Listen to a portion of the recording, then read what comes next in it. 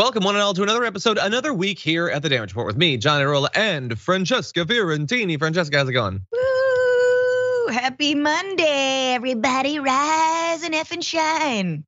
Yeah, I'm mostly risen, mostly shining. How was Sunday, though? We'll get on to the Monday stuff, but how was the Habituation Room? Sunday sucked. No, I'm just kidding, because I was working on the show the whole time. But it was a very good show. We talked about crypto. Three women talking about cryptocurrency. Oopsies, you're welcome. Molly White, who tracks all the sort of like debacles in Web3, which is NFT crypto. She broke it down for us. It was great and really interesting. So yes, get and listen to the Habituation Room wherever you do the things for your eyes and ears. That's one way to put it. Yeah, I saw some commercial and it was like a tweet of someone saying crypto's dead. And then they go back like 3 years earlier and someone's like, crypto's dead. And then 3 years earlier, and it was just like, don't worry about the fact that the market completely crashes every couple years. Be bold. And I was like, I get what you're saying. In the long run, I suppose it has bounced back. It's still devastating people. Like, that's the thing. Like, it's these systems that are totally insulated from anybody learning based on the evidence of what actually happens. Like I don't trust those sorts of things. I'll include the actual stock market in that same thing, but no, but is the regular financial system only worse? So like all the promises of it being better, no, it's only worse in most ways. It's more easily exploitative. Yeah, the actor Seth Green just got like 4 NFTs stolen from him because he answered a phishing email. Like he just lost a bunch of digital art. It's just very funny. Where is Apes at? Anyway, okay, well, we actually are not going to be talking about crypto today for the first time in quite a while. We are going to be talking about a lot of things though, including disease. That's fun. What made Donald Trump want to quit the 2016 election? We've got just a lot of madness is what we've got. There new frontiers of book banning that we're going to be talking about. Horrible police violence and Bill Maher. He's getting worse. If you didn't think that was possible, I think it is. Anyway, we're gonna get to all that and more through the course of the show. So in advance of that, if you're on a platform that allows for things like liking this stream that you're watching right now, wouldn't that be a treat? Do that. And you can share it and all that so that people get the notifications. And along the way, if you wanna send us comments, tweets, super chats, or anything like that, that would be great. But with all that said, Francesca, you ready to do this thing? Yes. Okay, heads up to the director. I realize that in the thing it says it's gonna be a cold open, but now I'm realizing that it's not. I'm gonna introduce it, okay? A lot of crazy stuff happening over the weekend, a lot to be scared about, and we're gonna profile it in today's Monday Menace.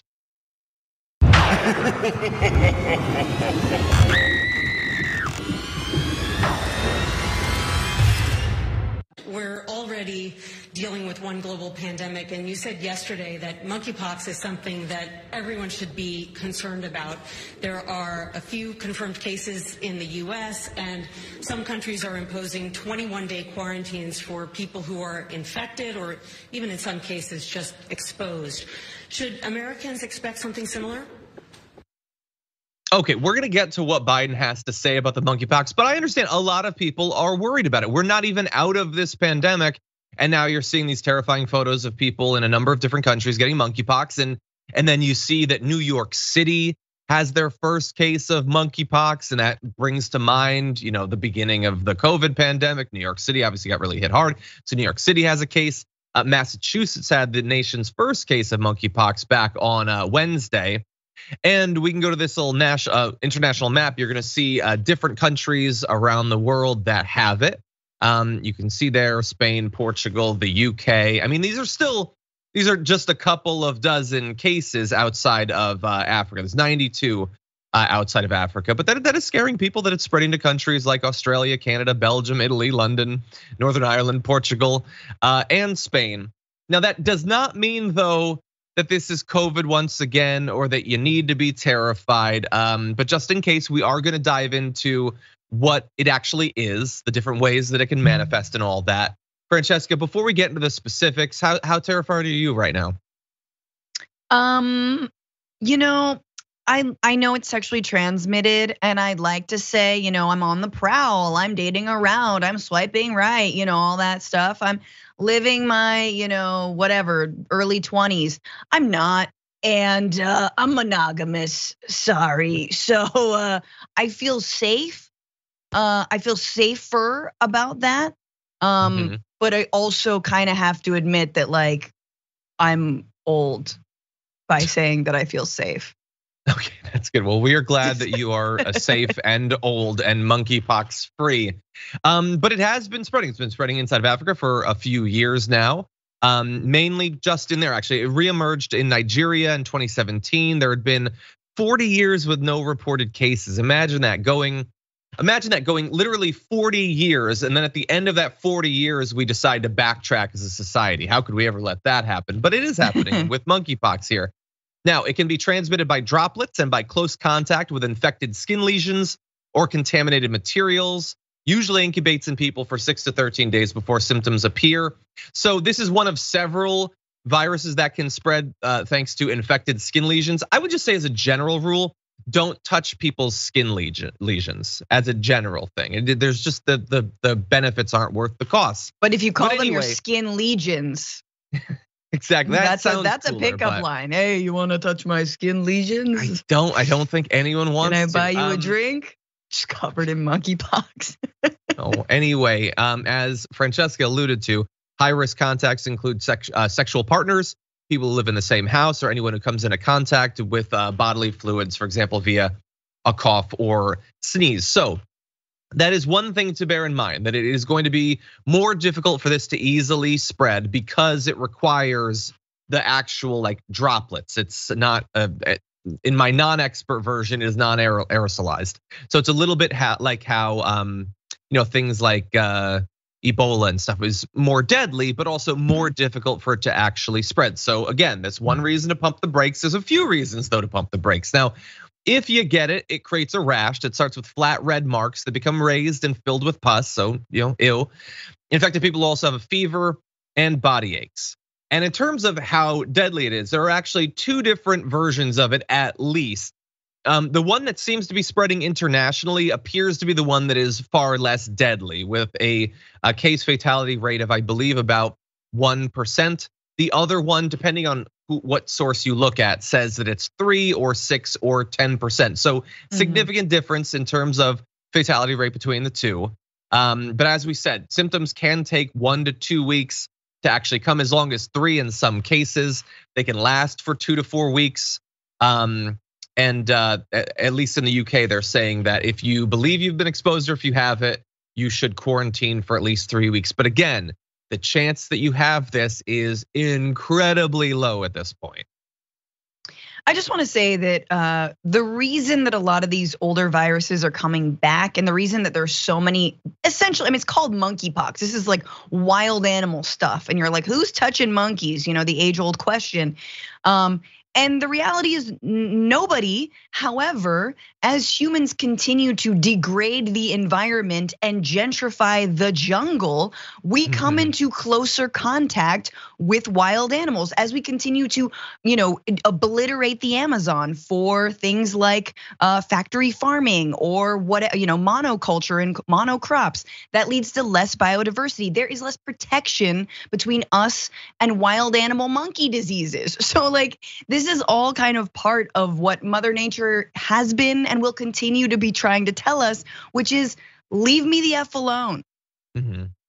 Exactly. Otherwise, I kill. I kill with lesions, actually. Yes. Now, as of right now, CDC says there's no safe, proven treatment for monkeypox, but the FDA says that smallpox vaccines, which seem to be quite effective in preventing it, antiviral treatments as well, those will be used to stop the spread of this. So that is a great, think about how lucky we are that this thing is reemerging once again, and we already apparently have a vaccine that will stop it.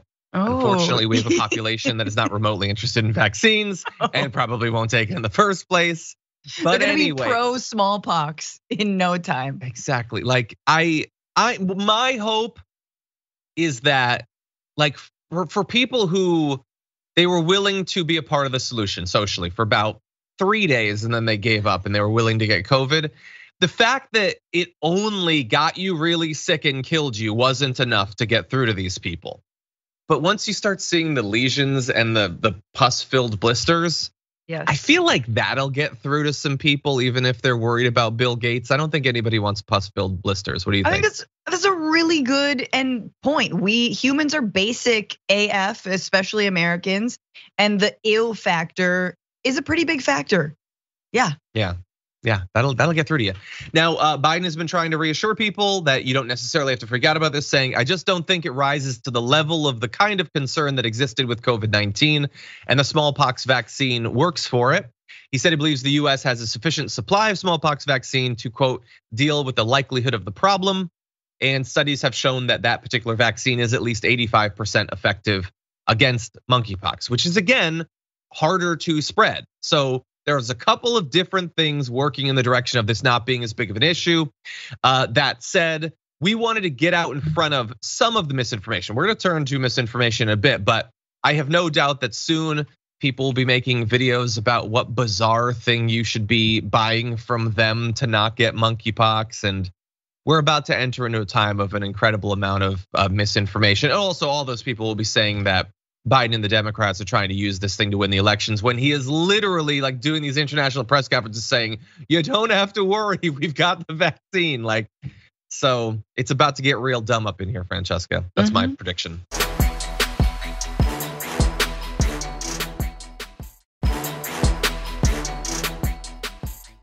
Yep. And with that, then why don't we turn to a little bit of the dumb? Let's jump into this video. Gates. Why is Bill Gates running everything? Why does he get to decide that? You know, Bill Gates, I want to remind everyone, he wants to grow fake meat in a petri dish, and he wants us to drink poop water. So I don't know why we're letting Bill Gates decide our health decisions. But here's the deal. Bill Gates is very concerned about monkeypox because this is something apparently he can make a lot of money off of, and him and his other buddies. Okay, so something Bill Gates, we were always gonna get there with monkeypox. You can't have an international virus scare without some billionaire being involved in it. And look, Bill Gates does wanna make money. I don't know, maybe he'll find some way, but they got into this really fast with the Bill Gates and the poop water, I guess. There's something, I don't go on those forums, so I don't get the poop water thing, but she does have more of this theory, and we wanna show it to you, so take a look at this. That is disgusting. And it is terrifying. Nasty, horrible, big bubbles of pus on your skin. I mean, clearly nobody wants this. So they're going to have pictures of all of these kind of terrifying images. They're going to show children with this all over their faces. And of course, they're going to be from, I don't know where they're going to be from. And then they're going to tell you, you have to wear a mask because if you get close to anyone's face and they spit on you, you're going to contract this horrible, terrifying disease, monkeypox. But don't worry, you got to go ahead. I know you have a Dr. Fauci pillow that you sleep with every night. We need to order your Bill Gates pillow. You should have a body pillow of Bill Gates, and you can cuddle with it every night because Bill Gates is going to save the day.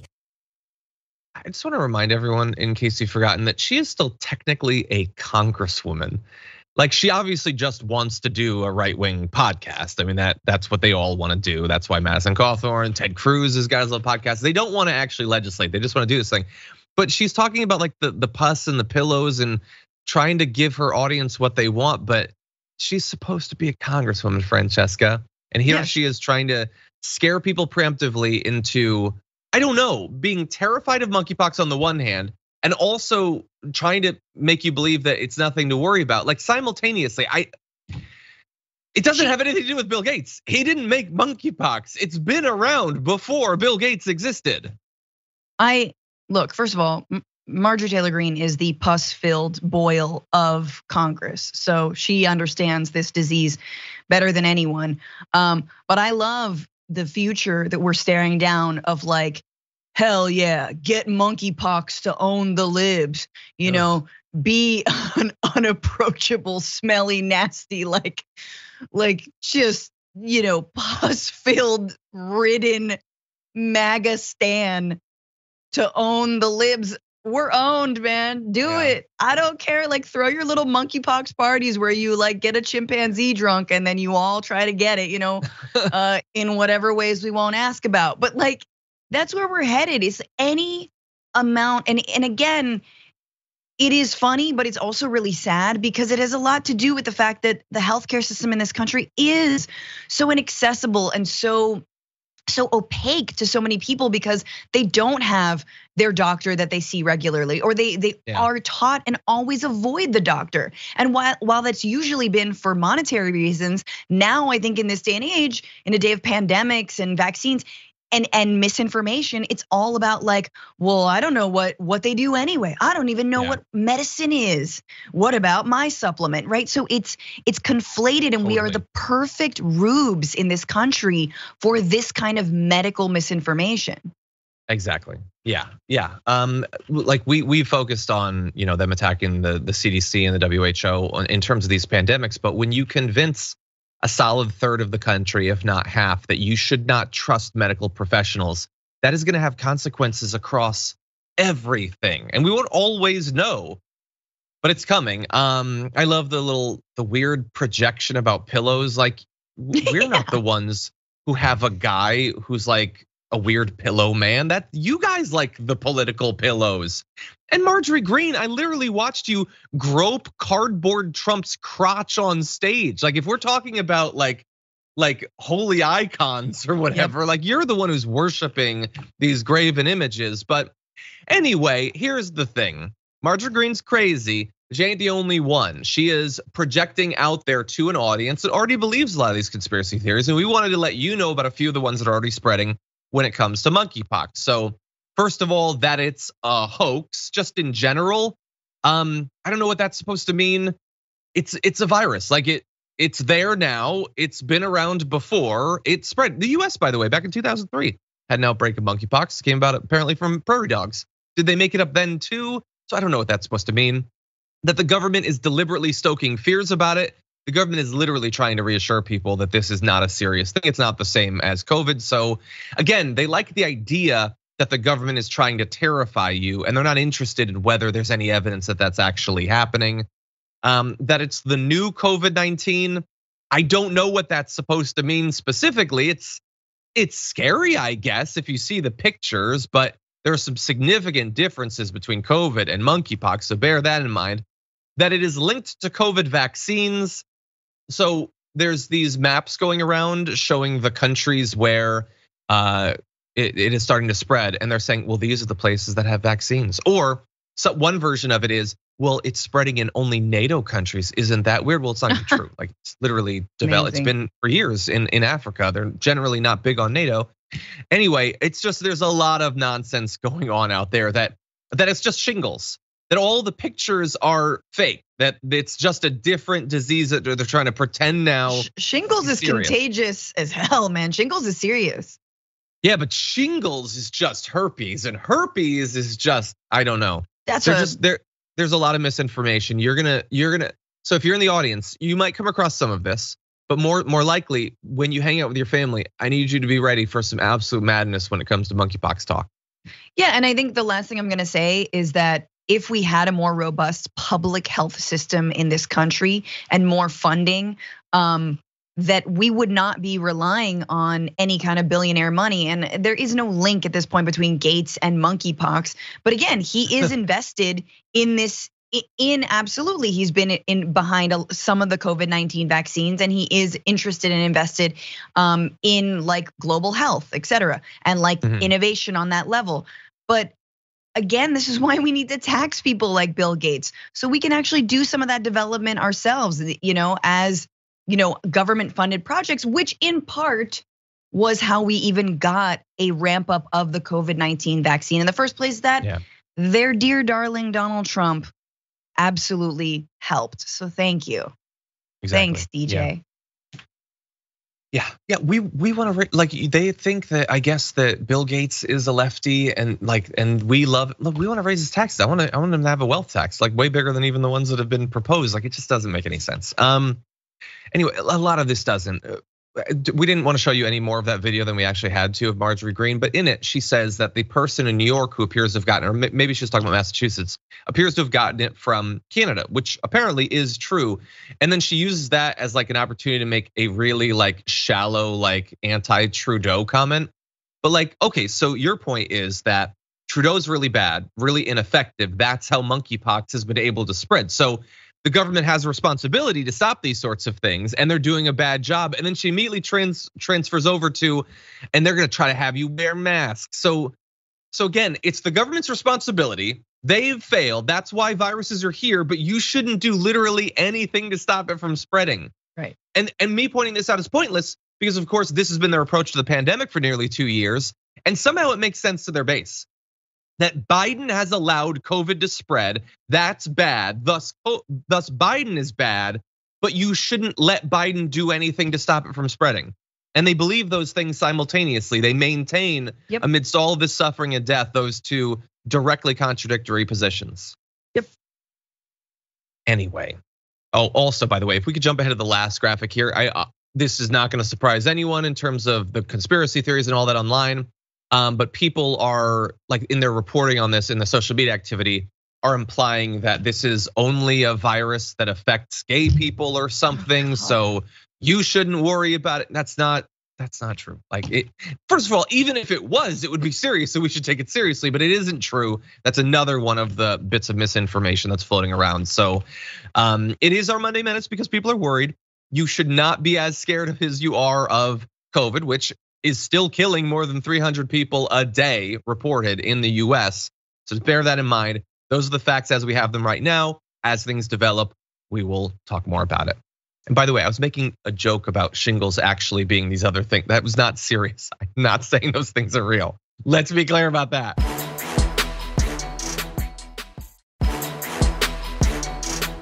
Do you believe in punishment for abortion? Yes or no, as a principle? The answer is that there has to be some form of punishment. For the woman? Yeah, there has to be some form. 10 cents, 10 years, I don't know. That I don't know. That is Donald Trump back during the 2016 election. The last good thing Chris Matthews ever did was getting Trump to be honest as a Republican on the record to say, yeah, if women get abortions, I think they should be punished. Should it be 6 years? Should it be 10 years? I don't know. We'll have a debate about how many years women should be thrown in prison for getting an abortion. So we bring that back, that little throwback, to remind you that he is horrible on this issue.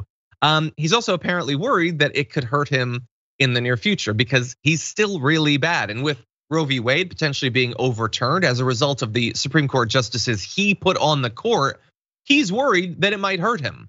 He's apparently been telling his allies that it could hurt his chance of winning re-election if he does run again in 2024. Rolling Stone reported that Trump has been telling allies that the issue of abortion could turn, quote, suburban women against him. Quote, he is worried women in the suburbs could punish him for this one day. Suburban women, some who voted for me, they don't like it when we talk about it, Trump apparently told a small gathering.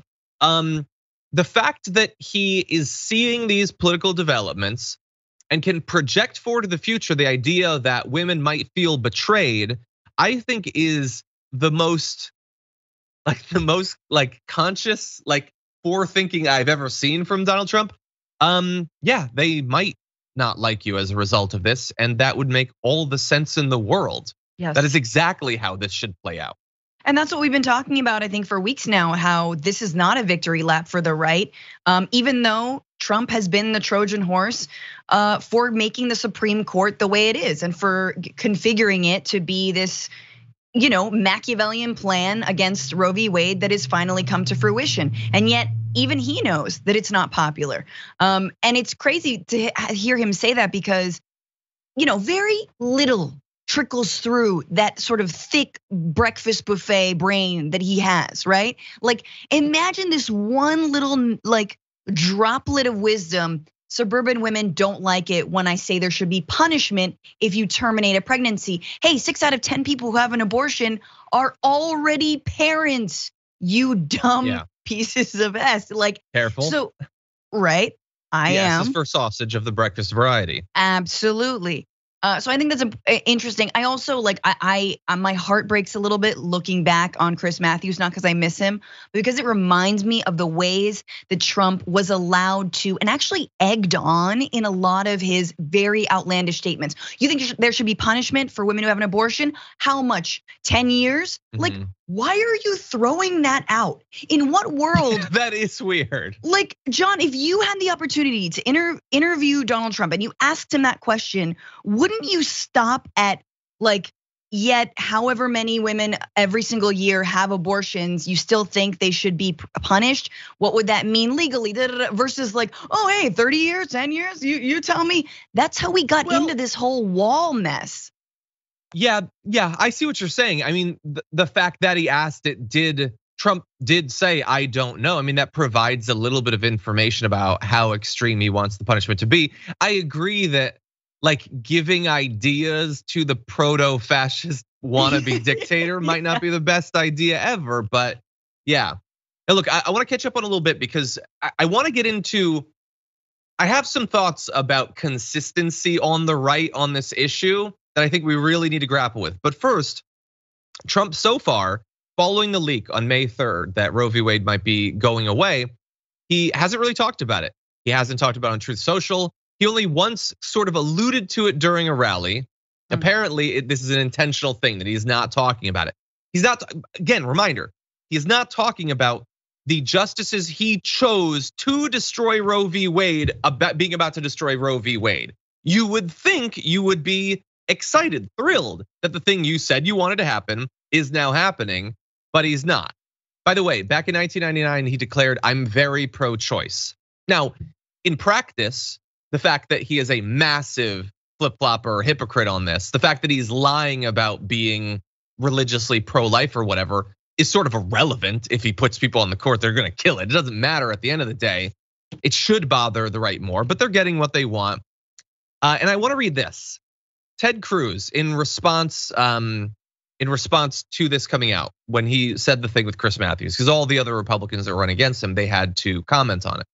So his chairman said on CNN that Cruz, quote, shares the views of the pro-life movement, which for years has focused on punishing those who perform the abortions, not the women who get them. Okay, so Trump is wrong. We shouldn't be punishing them. We should be throwing the doctors in prison or whatever.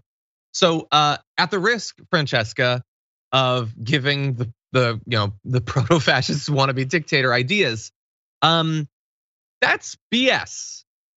Like so much of this is. If you think that it's murder, why wouldn't you punish the woman? If you believe that they're committing a murder, like the woman went there, right? She set it up. It's at the very least being accomplice to murder, right? Yeah. Like the reason I point this out is not because I want there to be punishments. I don't. I want you to have 100% rights. If you can get pregnant, you should have those rights. But like they're not saying what they really believe because they know how unpopular it is. Saying, yes, we should execute people who have abortions is insane. And that's why they're not saying it. Not because it's an intellectually consistent position for them to think that these people are involved with murders, but we don't think they should suffer any consequences whatsoever. Like, and the reason that this matters is they're getting what they want now. We can gamble that that's all they want and it'll go no further. That's a fun way to run a country. Or one can worry that, well, no, they're gonna outlaw it in half the states now. And then in a couple of years, they're gonna outlaw it federally. And then eventually they're gonna start jacking up the punishments because the insane right wingers that they're trying to fire up to vote based on this stuff, what are they just gonna like, oh, I guess we don't have that issue anymore. No, they're gonna have to keep moving it another pace. Yes. And so they say it's murder. Maybe we should take them at their word on that they really believe that. No, and it is, it is a perfect foil for them to target women and to blame them for, let's say, miscarriages. Because once you get into this territory of criminalizing anyone who terminates a pregnancy, there is not a clear way to determine whether someone had a miscarriage or was having an abortion, tried to have an abortion, right? And so, and I see the headlines, right? Woman tries to kill own baby. Oh, she was doing this. She was doing that. She went across the border to Mexico. It's endless.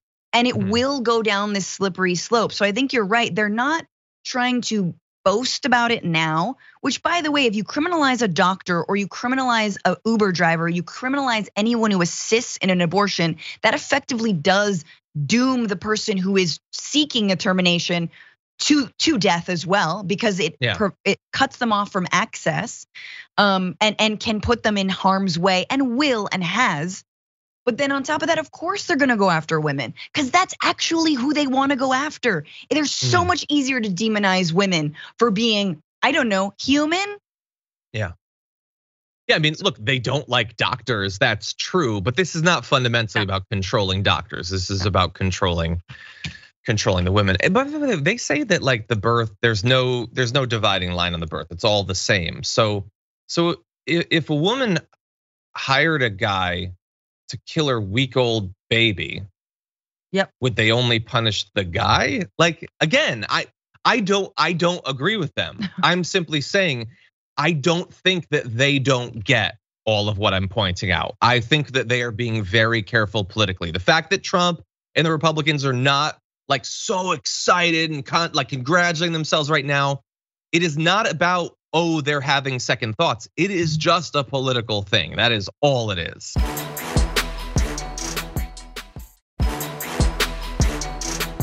Kellyanne Conway has got a book coming out. I'm not gonna read it, you shouldn't read it, do not pay any money for it. But there are a couple of tidbits dropping from it that in these sorts of situations I think are worth discussing. And one is the time when Trump apparently considered dropping out of the presidential race. Now, this isn't the 2020 race, this is back in 2016. And what happened is the Access Hollywood tape came out where Trump, in attempting to seem cool to Billy Bush or whatever, described how he likes to casually sexually assault women and how it's awesome because he's a celebrity or whatever. Now, apparently Trump had seen reports following this that the GOP, quote, could force him off the ticket or hold a vote to expel him. And so he asked Kellyanne Conway, should I get out of the race?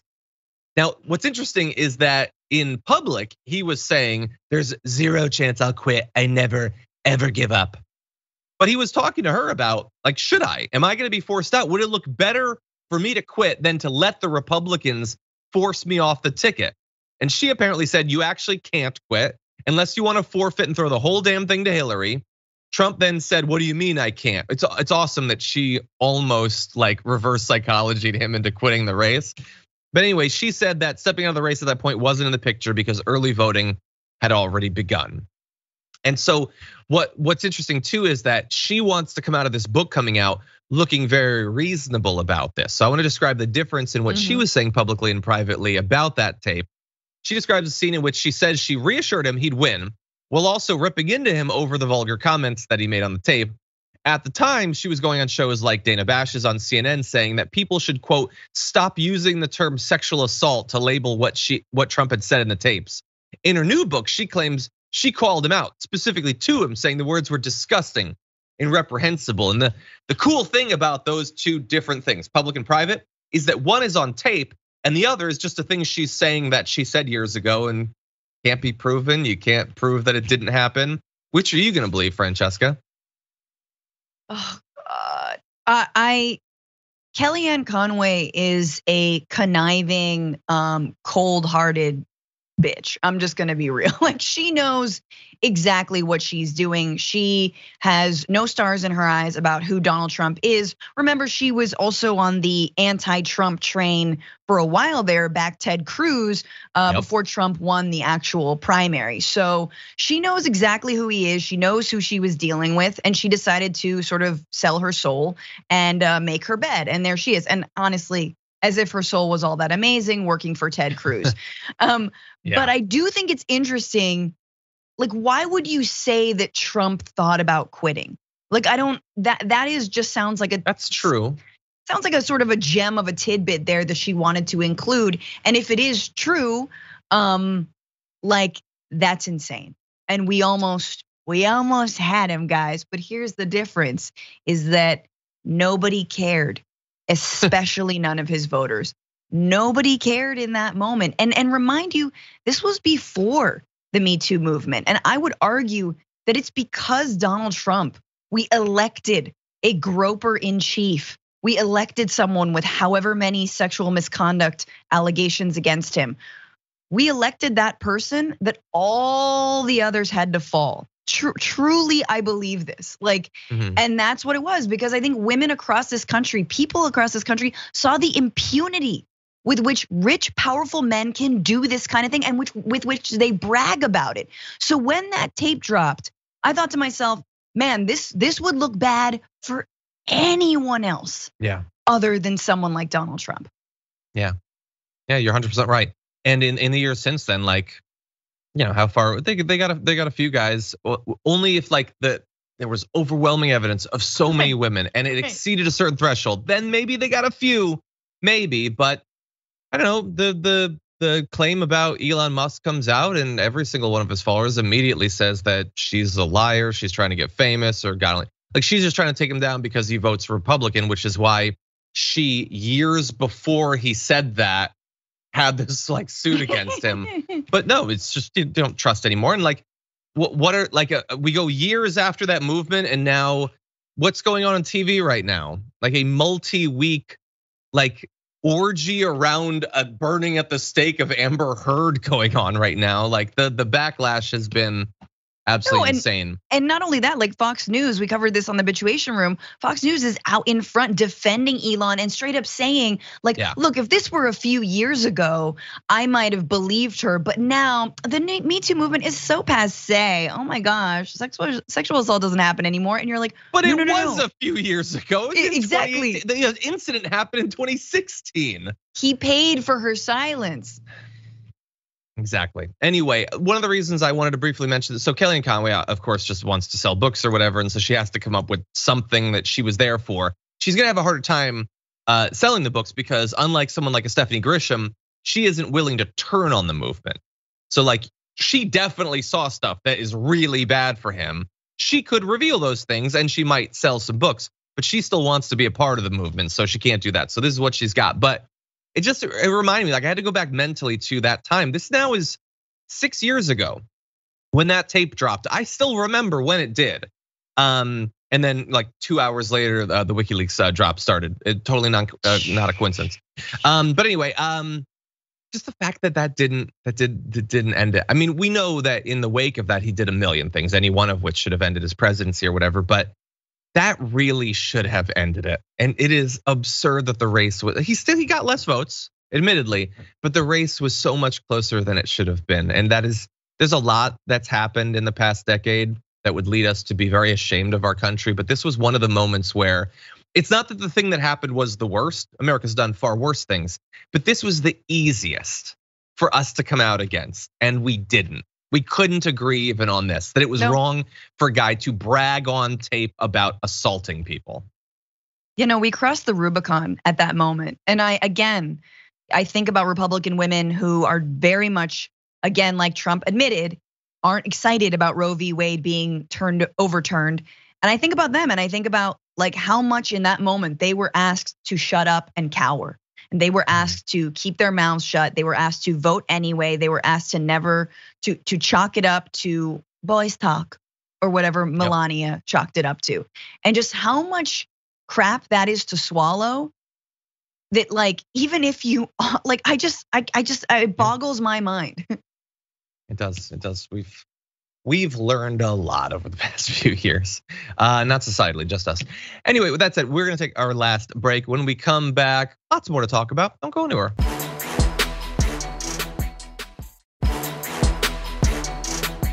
Okay, sort of fitting in with some of what we were talking about during that social break. Let's jump into this. Americans have a higher incidence of maternal mortality. So if you correct our population for race, we're not as much of an outlier as it would otherwise appear. Okay, so that is Senator Bill Cassidy, a Republican of Louisiana, just casually saying that sure, Louisiana looks really bad when it comes to maternal mortality, but if you only pay attention to the white folk, it doesn't look as bad. That sounds really bad. And he seems to get it because he kind of tries to nuance it, correct himself, saying, now I say that not to minimize the issue, but to focus the issue as to where it would be. For whatever reason, people of color have a higher incidence of maternal mortality. here's what I'm gonna say. Even with that little added caveat, that doesn't make what you said better. And in particular, for whatever reason, would you like to look into that? Would you like to talk to, I don't know, those women or doctors or activists or academics? Like, if you've identified that one community has a far higher rate of the moms dying, that's not just like I don't know, and then move on. Maybe that should be something that would like spur you to action. I mean, you are, after all, I'm not gonna swear, a United States senator. Maybe you could save some of those lives. Maybe there could be some sort of bipartisan legislation or something like that, Francesca. You're talking about moms dying and you're supposed to be pro-life. But once you correct for race, i.e., once you just cut out black women and brown women from the equation and just put them over here in a we don't care about you bucket, then actually, like, maternal mortality is pretty good. Yay! You see how I did that? You see how I just ignored? That's not racism. I just chose to ignore black women. It's insanely crass. And of course, it reminds me of the Mitch McConnell sort of mask-off phrase of like, well, black people have the same voting rates as ordinary, regular, normal Americans. Oh. It's so clear who they care about living and who they care about dying. And the real thing with this that strikes me is that in Samuel Alito's insanely just like contempt-filled decision that was leaked, he actually talks about maternal mortality among black and brown Americans, women, as like a reason why we should overturn Roe v. Wade, because he says, oh, so many women of those communities get abortion, so actually it's eugenics. And you're like, you don't care. We know you don't care, because look at your other allies over here, like Bill Cassidy. You don't 100%. Care about their lives. No, definitely not. But we do. Let's give you the numbers so that you can know about it. So each year, apparently averaged out in the US, 17 mothers die for every 100,000 pregnancies in the country, with rates higher among black women than other racial groups, is according to the CDC. So, good luck getting the right to care about that, either because of who it's affecting or the fact that the data comes from the CDC. It's dead on arrival in both cases. You can see the United States compared to other countries on this chart of maternal mortality. Mexico, get it together, geez. But anyway, there's a couple of the countries there. The US comes right after Mexico, Chile, Hungary, and Turkey. New Zealand not doing that well, actually, surprisingly. Republic of Korea, you would expect to be a little bit higher. But anyway, some of those countries, Poland, Iceland, Greece, Finland, Sweden, show that you can have much better rates in terms of this metric. By the way, that's for the US. Specifically in Louisiana, 4 black mothers die for every white mother, and 2 black babies die for every 1 white baby. Louisiana's maternal mortality rate exceeds the national average. It's 47th out of 48th, 5th highest infant mortality rate in the United States, Louisiana. So obviously massive problem there. Like, it seems like something that maybe you should care about, maybe you should do something about it. Like, for whatever reason, like, shouldn't you have a spark of curiosity that would want to know how, like, 4 times the rate? That shouldn't just be a thing that Bill Cassidy should put a couple of weekends of research into. That's a thing that should shut down a news cycle. We should focus as a nation on it. And you can, by the way. This is yet another topic that John Oliver did a great segment on like a year or 5 years ago or whatever. He was way ahead of the curve talking about that. And it's especially a problem amongst people of color. For women generally, though, it is just well documented. The doctors don't listen to them and don't believe them when they talk about things like pain, like the symptoms that they have. I've seen nothing in the past few years that indicates that that's getting any better. Maybe that's something that we should get around as a society to dealing with. Yeah, my back hurts right now. Where's my massage? All right, I'm pregnant. Let's do this. I'm gonna milk this. No, it is. Look, it's really striking to see the countries that beat us in maternal mortality, like Hungary. You know who just held their political convention in Budapest this last weekend? CPAC. All right, you got Donald Trump speaking next to Viktor Orban and Tucker Carlson. It's like, this is the country they want to be. Oh, we want more women to die in childbirth or because of childbirth related causes. How can you say you are pro-life? You don't care what you, that is so clear. Because if you compare these rates to also the health of the baby, my guess is that there's a correlation there, meaning the more maternal mortality, the more the baby is actually not also doing all that great. That means that this is not about the mother's life. This is not about the baby's life. This is not about life. This is about strapping half the population with a burden that they do not want, with a choice that they don't get to make. It is about cornering them. It is about taking away their rights, and it is about dooming them. I know it's sad to say this and it's difficult to say this, but that one of the leading causes of poverty is actually having children, because a lot of people are unable to decide when and how they continue or stop or start a family, right? And they don't have the money to do that in a lot of cases. Again, 6 out of 10 women who have abortions already have kids. Agreed. Okay, we're gonna jump into one last quick topic with what remains of this hour. Okay. Let's jump into this. For some time now, we here at the Damage Report, we're mocking Donald Trump for having no interest whatsoever in using his own social media network, Truth Social or Trump Central, he says. I would like to apologize for that, because now he is using it and it turns out that's worse. Take a look at this tweet that MAGA King Thanos sent out, and take a look at who retruthed it. It just says civil war. Ugh. That is the former president of the United States seeing a truth civil war and thinking, I gotta spread that to all my, I don't know, what do they call followers on this, or truthers? I don't know, something. He liked that message. Now, marks, exactly, that is exactly what they are. So where did this come from? Well, okay, so Laura Logan had retweeted the president of El Salvador. The president of El Salvador had tweeted, well, truthed, the most powerful country in the world is falling so fast that it makes you rethink what the real reasons are. Something so big and powerful can't be destroyed so quickly unless the enemy comes from within. Okay, so the president of El Salvador is saying without saying that there is an internal plot to take down the United States. Laura Logan, who was once considered to be a future dignified right-wing news person and is now just hanging out on Truth Social, she tweets it. MAGA King Thanos thinks that based on what the president of El Salvador said, we need a civil war. And Trump comes in and thinks, yep, we're on, let's do this thing. Can you imagine if Obama had retweeted a call for civil war following Donald Trump winning election? Can you imagine what Fox News would have said about that, and would have been right to say about that? Sure. But this is just that just happened on Truth Social.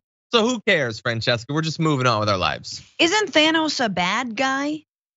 I know, but they think it's the thing where MAGA King Thanos. Okay, so we want to destroy the world. But like he's bad, but like now you're saying he's bad, so the ha-ha's on you. And we like the bad guy because you don't like that we like the bad guy. That's literally the train of thought that the right has used. Yeah, and again, back to countries who beat us in awfulness. El Salvador already criminalized women who have abortions or alleged abortions. A lot of them are in jail currently for 30 years for miscarriages. Again, more than their rapists get time for in jail. I did reporting on that specifically. Other thing that El Salvador is doing, banking their entire economy on Bitcoin. That's right, and they're buying the dip, meaning they're further digging themselves into the Bitcoin hole. El Salvador is a terrible example of a government that functions or works or that we should be emulating. And then here you go, talking about the United States like that. Let's retweet it, and then civil war. Hey, baby, but why not? Yeah. By the way, if you like at this point are still like actively falling and hoping for Trump to get back to become president, that is like literally buying the dip right there. Like he is dipped and you're dipping with him, man. Anyway, yeah. So by the way, the president of El Salvador has declared himself the world's coolest dictator. Maybe he is. I don't know. Is that good? Like again, it's I'm trolling. I'm saying the bad thing, but I'm saying it publicly. I'm clever or whatever. They found a loophole for being clever or interesting or non-cringy. Yep. It doesn't make any sense to regular people, but they're big fans of it. So that's what's going on in Truth Social. Don't use Truth Social. And with that said, If you've been listening on our podcast or one of your linear platforms, thank you so much for joining us today, as in all days. For the rest of you on YouTube or on Twitch or on our other platforms, Francesca and I will be coming back to cover a lot more news, so don't go anywhere. We'll be back in a few.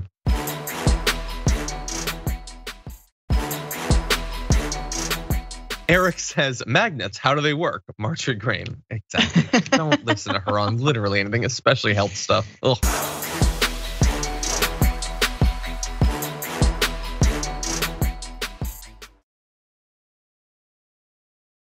Thanks for listening to the full episode of The Damage Report. Support our work, listen ad-free, access members-only bonus content, and more by subscribing to Apple Podcasts at apple.co/TYT. I'm your host, John Adarola. I'll see you soon.